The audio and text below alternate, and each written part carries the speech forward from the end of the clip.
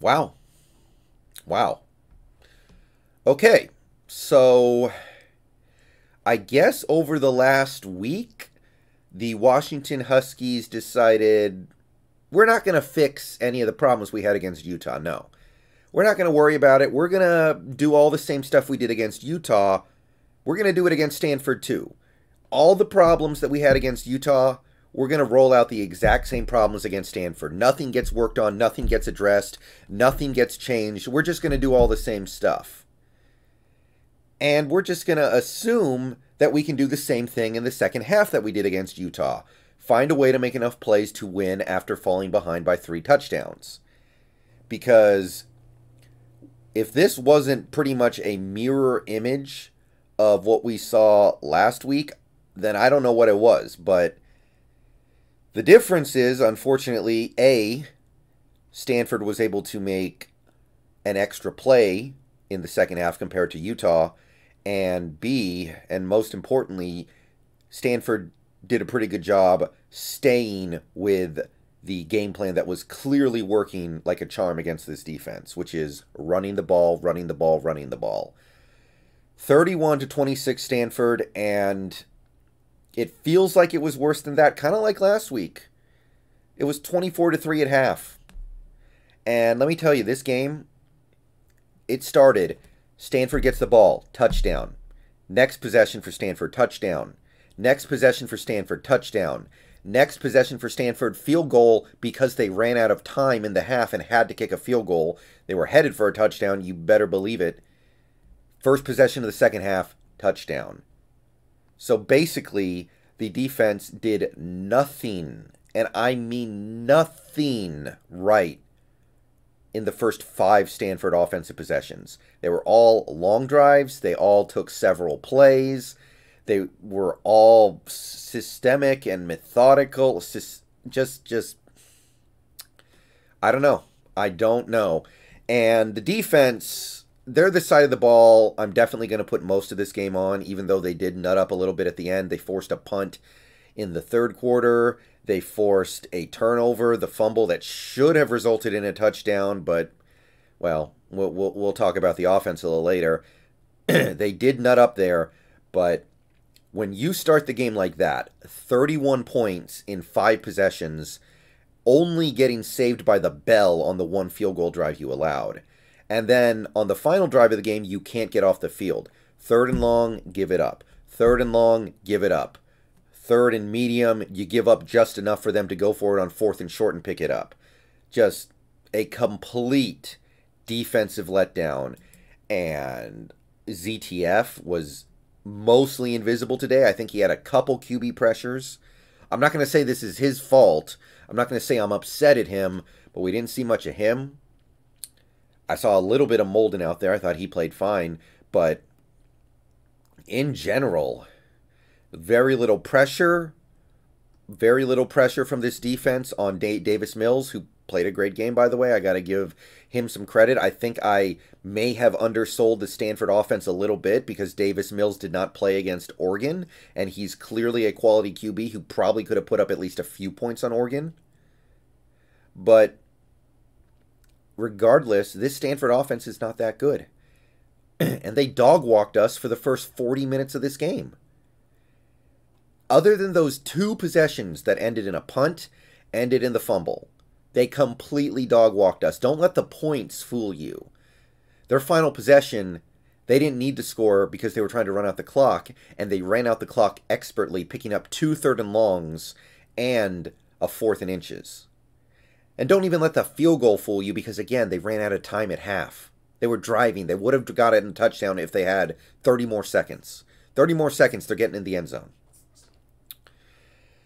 So, yeah, defense couldn't stop the run. Almost 200 rushing yards allowed. Austin Jones killed them. They couldn't stop runs up the middle. They couldn't stop runs to the sidelines. They couldn't stop off tackle, off guard. Nothing. Nothing good. Couldn't tackle. Couldn't maintain their gaps. Couldn't, just undisciplined. Nothing positive. And the pass defense, okay? The secondary. How many times was a Washington defender in position to make a play on the ball and he just doesn't? He has pretty good coverage. He's near the receiver. He can stick his hand out there, knock the ball down. Doesn't do it. Sticks his hand out a quarter of a second too late. From the very first drive of the game, I was noticing that. Third down, they complete a pass to a tightly covered receiver, and the defensive back is just a quarter of a second late getting his hand in there to break it up. It wasn't until the end of this game, basically, that I started to see defensive backs actually successfully make plays on the ball. It took the whole game because they were in position to potentially make plays basically the whole game. They just didn't do it. So, yeah. Nothing good. Excuse me. Nothing good I can say about this defense.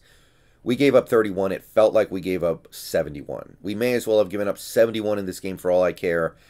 Stanford decided to play it slow and methodical, and that was a great decision on their part because we couldn't stop the run. 5 yards a pop, almost 200 yards, but you know, when you do that, you're not going to score that fast. So 31 points is 31 points, but this defense did not give us a chance. And that doesn't mean I'm going to let the offense off the hook either. Running game still trash, and this Stanford run defense is not that good. That's what I really want to get at here when we're talking about this game. We were playing Stanford. Stanford is an average at best football team this year. So far, as near as we can tell, their offense is not that good. Their defense is not that good. So when you can't get it done against Stanford, you're not that good either. And obviously some things came together in the second half, but we never started running the ball that well until we started maybe doing some of those pitch plays to McGrew. Dylan Morris used his legs once or twice. I guess that was okay, but running, it just didn't work. We tried a couple of jet sweeps, and they were complete disasters, or basically jet sweeps, or end arounds, or however you want to put it. Didn't work at all. Complete mess. Offensive line sucked.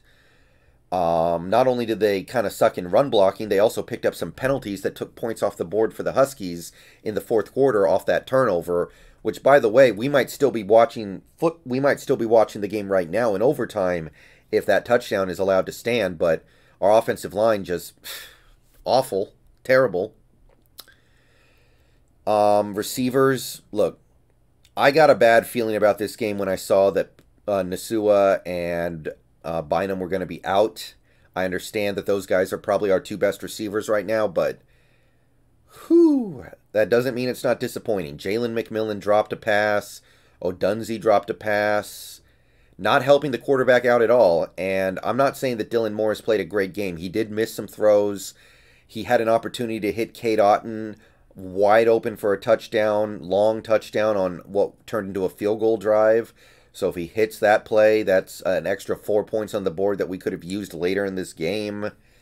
I'm not saying Dylan Morris played a great game, but he needed a little extra help from his receivers today, and they were just not able to provide. Ty Jones, he had a monster game today. 2 awesome catches deep down the field to set up scores. One of them one-handed. He looked like Jimmy Graham out there. Rome, he did have the drop, and that frustrated me, but he didn't play a bad game. Cade Otton, still making a couple plays for this offense, but it's not enough. It's not enough. When this offense can't run the ball at all like they couldn't today, it's just not going to work. So, second half, we did do a little bit more. I will grant you that, but even then, man, like, you needed to score a touchdown off that turnover. And the reason why we didn't, I put it almost entirely on this offensive line, which was, on that drive especially, a complete embarrassment. I'm not absolving Dylan Morris of anything in this game because he didn't play great, but I don't think this is really on him. The rushing attack, the special teams. I mean, Peyton Henry hits a long field goal, 45-yard field goal, and I was amazed. I was like, wow.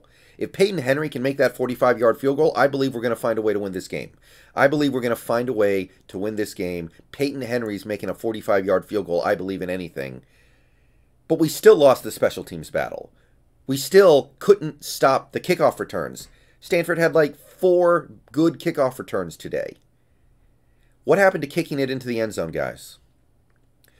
That put us behind the 8 ball. I don't know if it would have mattered because the defense was so sad today, but we couldn't even win the special teams battle. And, you know, I know it's only 31 points, but given context, I have to reevaluate everything on this defense up to and including the head coach.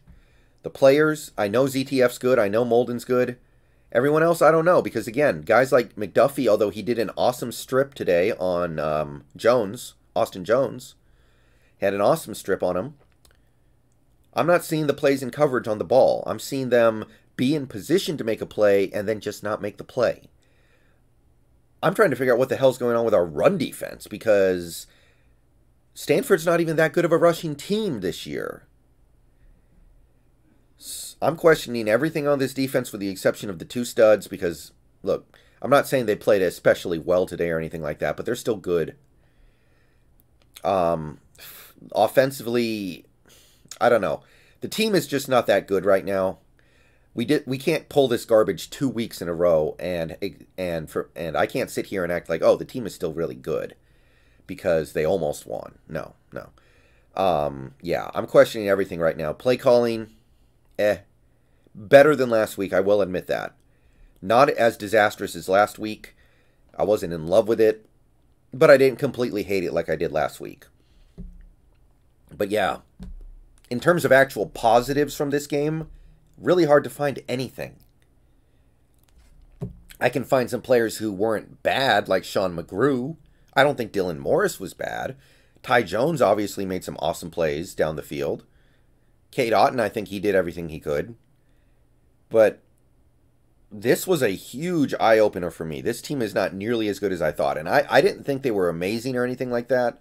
I didn't believe they were some great team all of a sudden, but you get dog-walked by Stanford for 40 minutes, and then your miracle comeback attempt comes short. I have to question everything.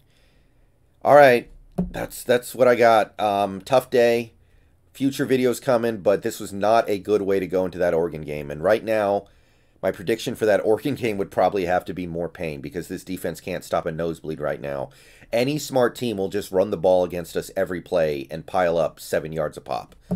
All right. Peace out. Bow down to Washington. But ugly, ugly game today. I got nothing positive to take away from that one. Peace.